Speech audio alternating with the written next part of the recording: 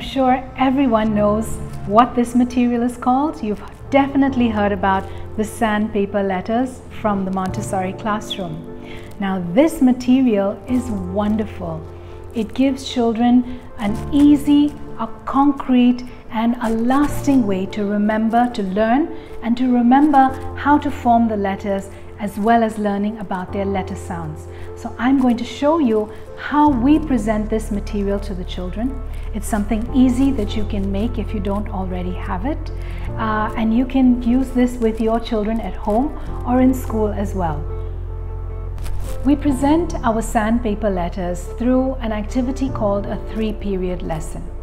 Now, when I choose my letters, I want to choose letters that are quite different in sound. The sounds are not similar, and also quite different in formation and shape, so that the children don't get confused. We would ideally present 2 or 3 letters at a time, not more than that. That would be too confusing.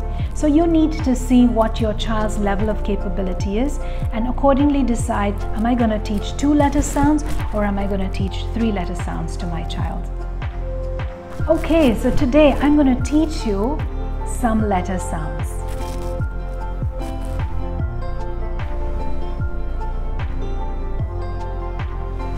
This is S. Would you like to trace and say S?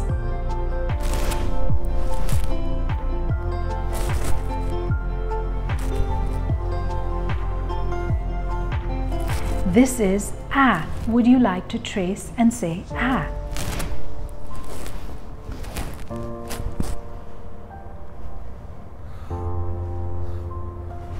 This is T. Would you like to trace and say T?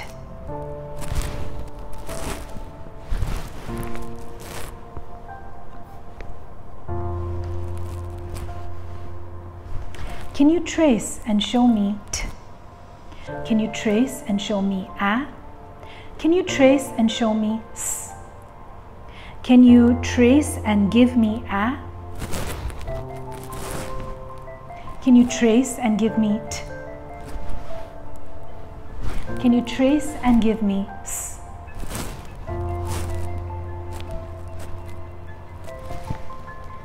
Can you trace and tell me what is this?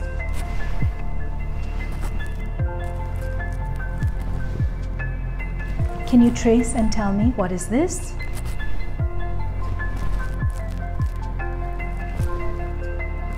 Can you trace and tell me what is this?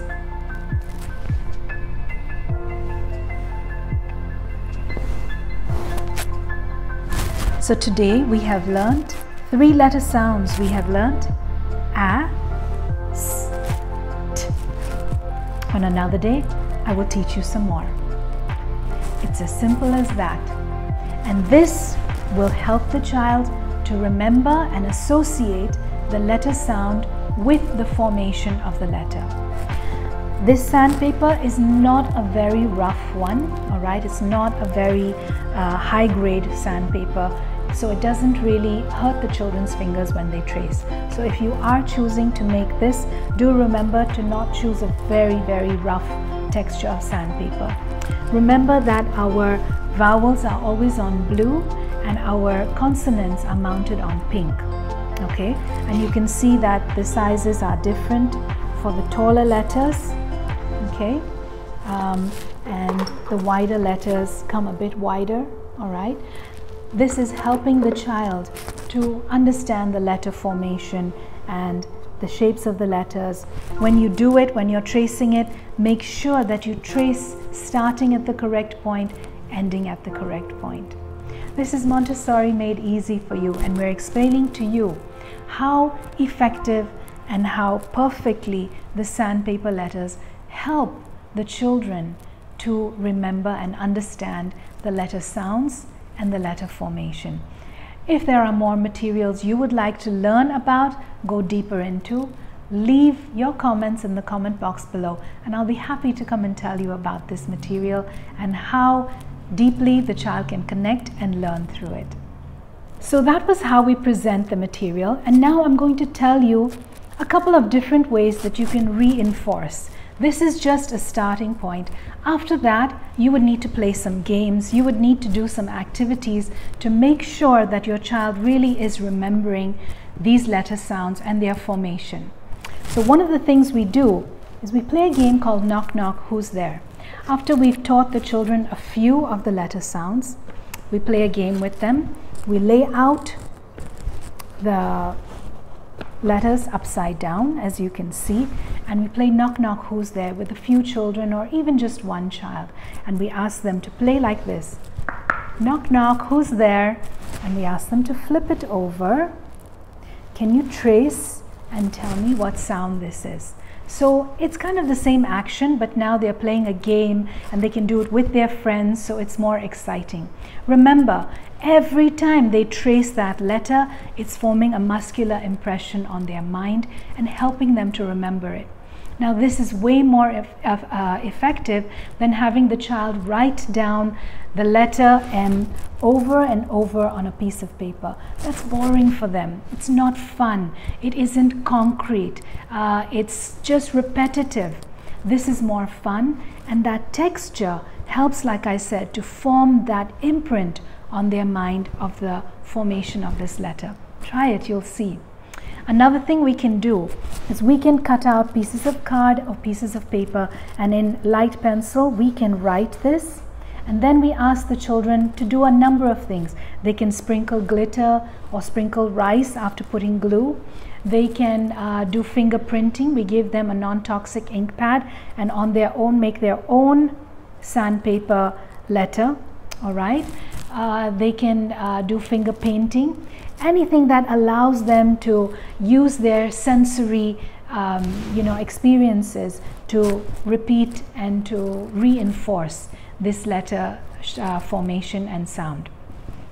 We can also get small magnetic boards. It's fun for children, they're not very expensive. You just write and then you wipe it, So we can get those. They come in a little size. We ask them, can you trace this? Now, do you think you can write it on the magnetic board? And they write it just that once. They would repeat this over and over enjoyably rather than writing on a paper. We can also let them write on the whiteboard. In a Montessori classroom, we always have a whiteboard that is for the children's use, not for the teachers. It's something that's low at the child's level. We keep colorful board markers, and we ask the child, why don't you write this on the board after you've traced it? They always feel very grown up when they get to use that, and special, because it's always something that's reserved for teachers. So they feel excited. The other thing is that the board marker is a bit fatter than a pencil, so it's easier for their fingers to manipulate, and it's kind of slippery when they're writing on the board, so it's easier than writing on a piece of paper. Then we can transition them into writing on a piece of paper, but allow them to see writing as an enjoyable process, not something that's a chore, not something that they dread. Every time we take out a notebook, they look at us and they're upset. We don't want them to feel that, okay? So let's find enjoyable ways to help our children write, to make them love the process of writing. I hope you've gotten some good ideas from our Montessori dictionary this week. I look forward to coming back again with more ideas, more information. If you've enjoyed this video, don't forget to hit the like button and subscribe so you don't miss a single video. See you again soon, and until then, have a beautiful day.